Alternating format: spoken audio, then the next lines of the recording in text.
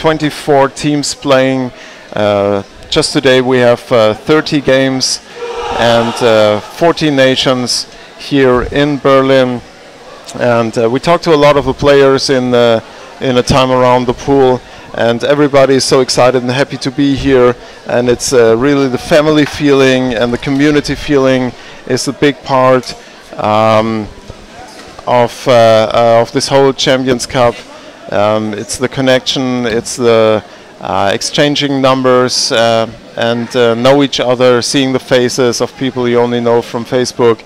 It's great and good atmosphere, and everything is just how do you call it? Everybody's, even the one who just lost the game, are happy to be here and to breathe on the water rugby air with each other. So it's a great event, and we're happy here and to see all the work we put in to come to this, to see happy faces of so many people from around the world playing on the water rugby here. And yeah. 3 stars, yeah. There are some things you cannot stop to repeat. And look, we have still 3 more years to say we are world champions, right? So we need to take advantage of that. We have been all right, everybody. Next game coming up. Next game coming up. Which do we have? Molde against Newark. Molde against Newark. I think that will be quite easy to predict, and this will be a lesson for Newark. A lesson for Newark already? Yeah, I think so. But don't. That's not ironic, because playing against these top elite teams like Molde is always an experience. I played once against Bamberg, and my team didn't have a chance, but it was still great. It was great to see underwater rugby at this level played against with almost no physical contact. It is so. The game is so fast and concentrated on the ball without this physical punching and getting into each other. So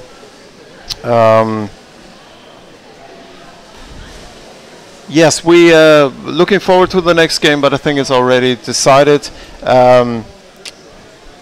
Where's the promised HD? Well, the problem is we have HD here in the hall, but the internet connection couldn't stand it. So we have, I think the pictures are better than last year, but it's not the optimal. Yeah, it's not what we wanted, but you had to order the internet connection month ahead, and what we got wasn't what we ordered, so that's the problem we have. So to see the future of the Champions Cup, well, I think it's probably not a discussion we can have here. I think underwater rugby is going global and is growing, and the Champions Cup has adapted to that too.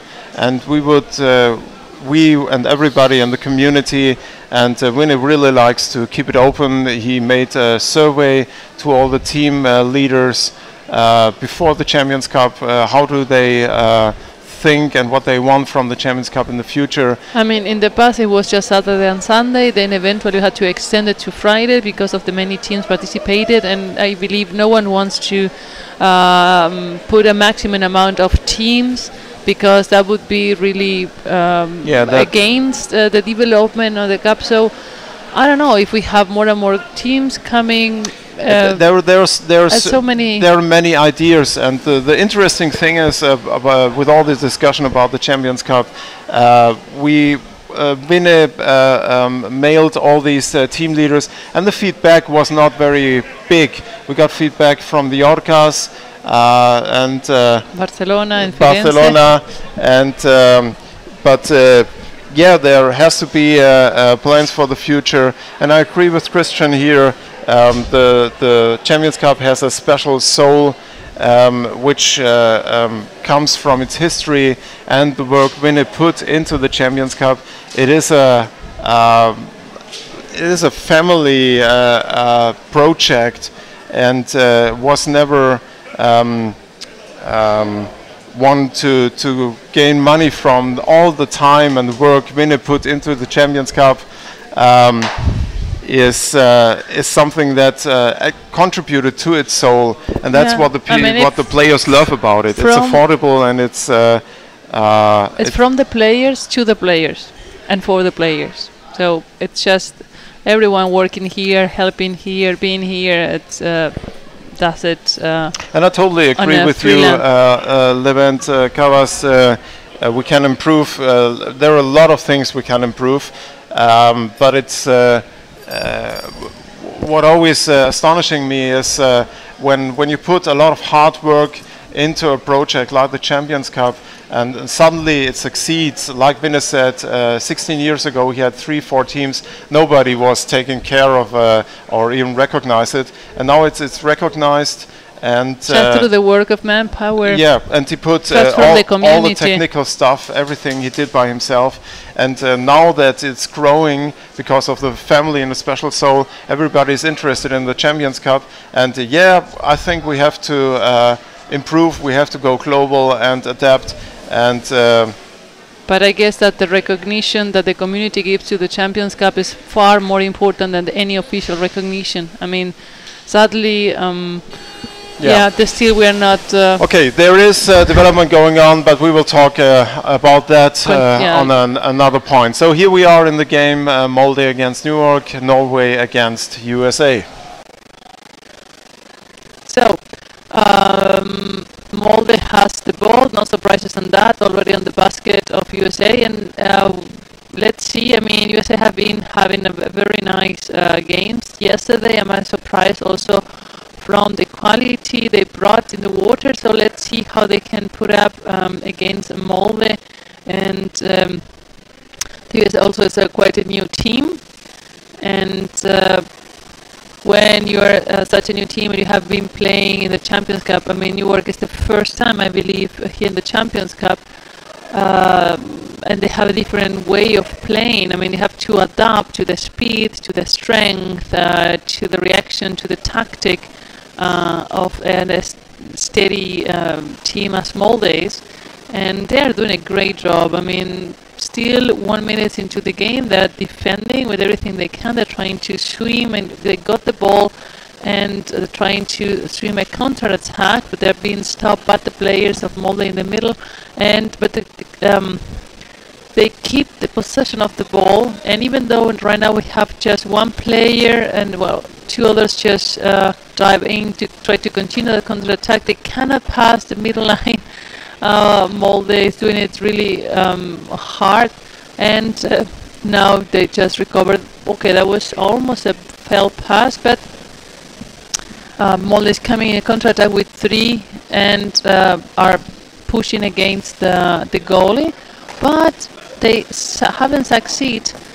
And Newark is really doing a good job defending, being in position and trying to do forechecking, but I believe at this kind of pressure eventually they will break, because Molde just is too strong physically. You have more larger and stronger players, and then that against a smaller goalie, that it's difficult to hold. If a 120 kilos man fights against a 60 kilo or 80 kilos, they have actually an advantage. But I think what is decisive in a game against Molde, how you stand the first seconds. If you just overrun and they score within the first 10 seconds, or if you put something in the water that at least 3 minutes. Yeah, that's okay. That's something. So we see Newark now in the half of Molde, but not enough players down to establish any kind of attack pattern. Now Molde is counter-attacking, getting in 2 against 2, against the goal, and we see the typical attack. One player is going in and just probes the defense, going in with force, and then throws the ball to the second player coming in, or is on one of the sides, and this one then scores. Super effective, very well trained, and no surprise here, 2-0 Molde against Newark. So the third attack now, the Molde player is coming from the open side, but was alone, so he just waited for his teammates to go in. We see a block from the open side, and the player pushed a little bit on the goalkeeper. The second one got the ball, third wave, and then he scored. So it's 3-0 after less than 5 minutes of the beginning of this first half. USA against Norway.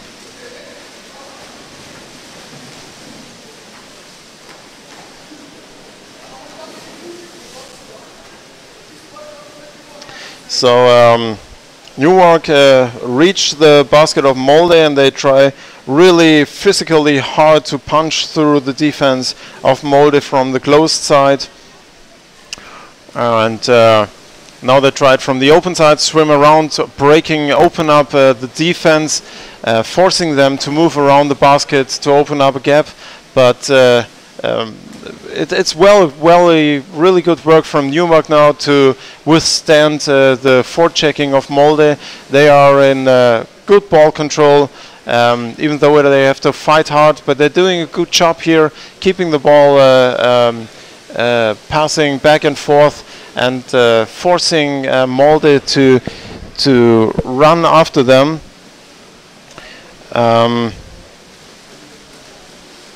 So good job from Newark here.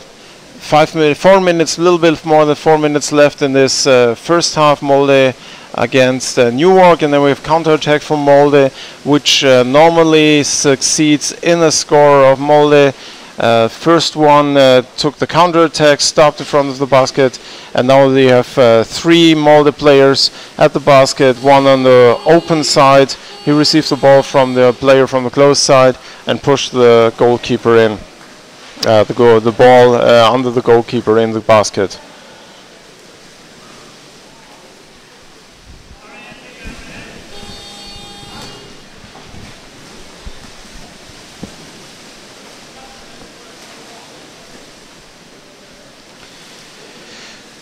And again, Newark tried to reach the Molde basket, but Molde succeeded in a counterattack. One Molde player going in on the basket, trying to fight on the head of the goalkeeper, but he lost the ball, and it was stolen away by Newark. And now we have Molde recovering the ball, fighting one-on-one on the close side of the basket, but again, Newark succeeded in stealing the ball away, and they're doing quite good job in forechecking and keeping the ball flow to keep this game for them going, because they know if they stop Molde, if they don't stop Molde before their basket, they have no chance of stopping them scoring. Call from the referee.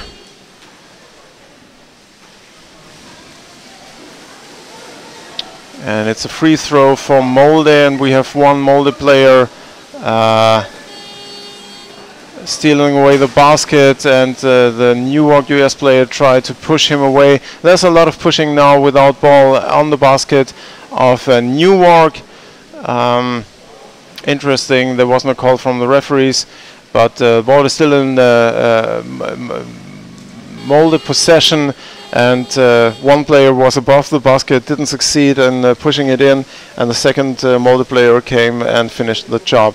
That's something. Even one attack wasn't successful, there is always a second, third, fourth attack, so you can be sure Molde will succeed in scoring. Okay, it's 5-0 for Newark in this first half, and we have a little bit more than 2 minutes, with 1 minute left. And Molde is again on attack mode and doing their blind passing to each other, and with blind I mean trustfully passing. But still, Newark from time to time succeeds in stealing the ball away, and here a Newark player was gripped around the throat by a Molde player, so it's a free throw against Molde. Another chance for Newark to spend some time in the half of the Norwegian basket. And again Newark tries to play fast, but there was a pass in nowhere, and the ball was recovered by Molde. One Molde player one-on-one with a goalkeeper from Newmark. He was pushed up by two defenders, and there's now a little bit of ball hassling around the basket of Newark, and Molde lost the ball to Newark, but now the Newark player is attacked by two Molde players who try to rip the ball free, and ball is in Molde possession. Now they come from the close side, and again they're closing in on the basket. But here Newark is doing a good job interrupting at least the closer vicinity of the basket. There's a call from no, it's not a call. End of the first half. So end of the first half here, Molde against Newark, and it's is it 5-0? I think it's was a little bit more. Thought so. So no surprise in this game. I'm quite sure even Newark expected something like that in the first half, but they're doing a good job, at least breaking free. It's not that they are overrun non-stop by the Molde players, but it's more like they do their best, and for sure there is way to improve, but Molde right here is the better team, the more experienced team in the water. And a 5-0 in the first half is nothing to be ashamed of. But I'm sure it's exhausting for Newark what they do in here. But as beginners in the Champions Cup and playing internationally on this high level, every team will get something out of participating, and this experience will make them stronger. And we talked to Ricardo too from Australia, and he said this will bring Australian team, the Wales team, up quite high in the confidence of playing international tournaments. So this is not only for the elite players, but also for teams who need the experience on an international level to compete on this level too. So, like I said, it's family right here, and most of the teams know each other and see each other every year. And if you see teams coming in for the first time in the pool area, and other teams greeting them, single players running to each other and hug each other, so it's really like right now Berlin and the Champions Cup is the hub of underwater rugby, and this is the soul probably Christian was talking about earlier on. It is special, and it's not about money, it's not about even maybe not about the winning. Sure it is, you want to win, but being part of this atmosphere right here makes you feel and see what is so special about our sport, which we love to play. Hosting people from Australia, from Barcelona, from Germany at home, and yesterday we were discussing the matches. It was 1:30 after we arrived, and everyone giving their insight and how the matches felt, and we're talking a lot right now about underwater rugby with a global community, and it's not on Facebook, it's not in the chat. Here we are back again. Molde is attacking Newark, who play now on the left side. Newark from America in blue and Molde in white. And again, Newark succeeded in stealing the ball and breaking free. But they are stopped in their own half by Molde, who recovered the ball and are now back in attacking mode, going over from the closed side over to from the open side over to the closed side. But I don't see where the ball is. The ball was recovered by a Newark player, and we are now have a cluster in the corner on the surface. And I mean, Newark is doing really a great job, because, of course, as you said before, Molde is the more experienced, the better team in that matter. But they are really defending fiercely, and they're bringing putting up a very good game, and also if you think that they are a new team, still being able to react this fast to attack that they're not used to, because that's the first time they play against Molde, and in the US they have more the Colombian way of playing, because they have a lot of Colombian in the team as well. And that's also another, I mean, we shouldn't forget about it. I mean, the Colombians play very different, and when they come here, they're more physical. They swim much more, and they're not really used to this physical strength, fighting on the ball. That costs them a lot of energy, and then they're not used to that. And they're reacting really good, and they're putting up with this tactic of Molde, and also the players. I mean, they're almost twice the size of some of the players of the US. So, I mean, great job. I mean, what we are seeing here from the US. So yes, and I think Molde appreciates a good fight, but this is not really a challenge for them. They are leading now 6-0. Yes. Yeah, and they play their game, and we see a lot. Molde, we see them a lot waiting when they are attacked on the basket, waiting for a chance to counterattack, then go in really fast with 3 players and score. We saw that a lot here in this game. And also very nice how the Newark team swim in and then swim out and try to keep him in possession of the ball, and try to be. They're quite dynamic. I mean, in the way they move. I mean, right now, okay, he's quite quiet in the corner, but they move a lot. And this is, I think, the only way you can put up a fight against a team like Molde, because otherwise, if you don't keep swimming and trying to keep the ball moving by swimming with the ball, then they wouldn't be in possession of the ball at all.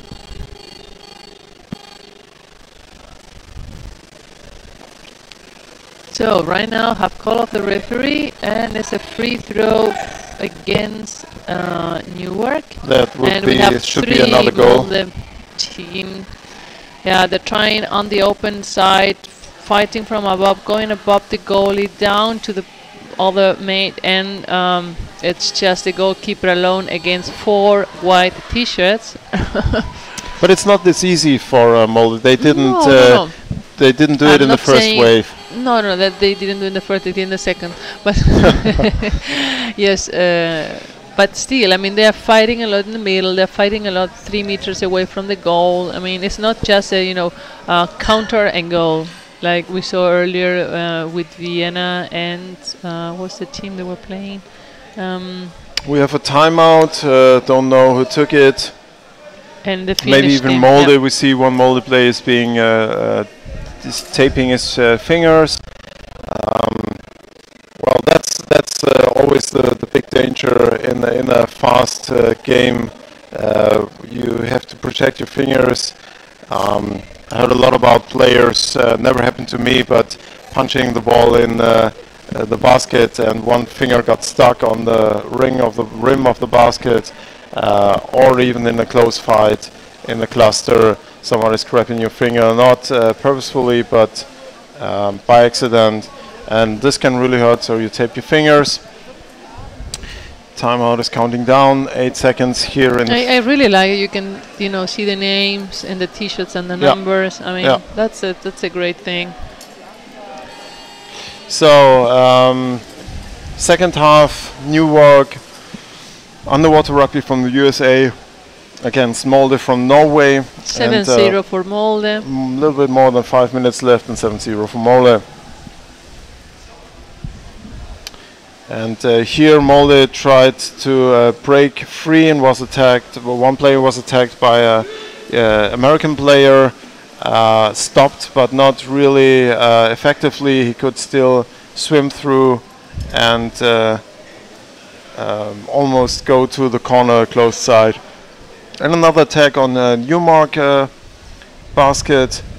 Back and forth passing of the ball, always Molde player is ready to receive a pass to score, and Newark reacts by tackling away the ball to the surface. We have a cluster on the surface now in the corner,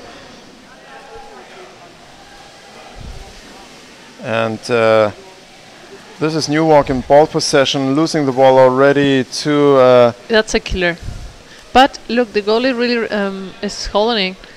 I'm surprised that I didn't achieve the score on the first wave, and the defender really recovered the ball and tried to swim a counter-attack, and it's over the half of the was play called area. From a referee, grip to the throat. We have a free throw against Molde, and it's 7-3 in the second half, and a little bit more than 3 minutes left in this 154 people in the chat on live watching. 7-0 for Molde. And 3 minutes to go from the second half of this match. And another call from the referee. It's a free throw against Newark. The goalie of the American goalie is already on the goal, but there is also a Molde player taking over the defensive position for the Americans. I think that we will soon see the 8-0. Here we go, 8-0. Let's see if they can keep it under, I mean, one digit, and then they'll go up to 10. They really they are fighting and delivering a great match, you know, given the conditions of 2 or 3 years new team and established world champion Molde.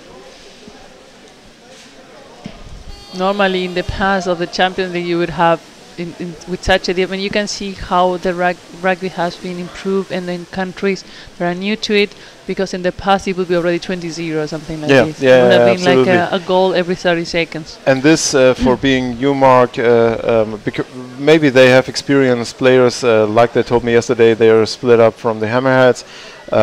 But if they have experienced players, even though it's their first big still, you can compare international tournament. They don't have such a big league where they can play so much and improve the way we do it here in Europe. Yeah. They and 9-0 for Molde. 1 minute 30 left in the second half. I don't think we will see any surprises here. But Newark is not giving up, not at all. They want to show they have something here in the water which at least stops the Molde machine from time to time. There was a foul pass from a Molde player to his playmate that was taken away by the defender. that is trying to swim away, but it's not really succeeding on that. Molde recovered the ball, is attacking the second wave, attacking directly into the goalie. You have two Molde players on the open side, and a defender and the goalie trying to stop it. And now we are swimming away to the counter-attack to the Molde side. You have 3 newer players arriving, 3 Molde players arriving as well. So no surprises in a counter-attack, and Molde recovers the ball. Now is one of the newer players with the goal directly, and they're fighting and keep hiding with the goalie. The goalie recovers the ball, but Molde successfully. That way you can see the experience. That basket is never empty. Even if the one goalie is fighting with the ball, then the partner already comes and covers it. And what is not happening in Newark, for instance. I mean, those are the